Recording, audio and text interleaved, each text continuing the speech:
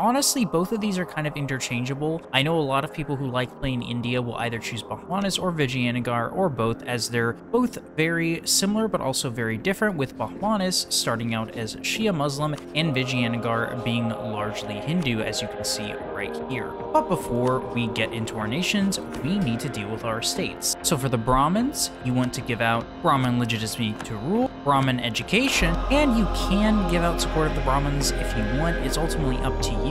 However, the religious influence will go up by quite a bit, and we don't really struggle too much with religious unity, even though we are in India and everything is the wrong religion, everything is Hindu.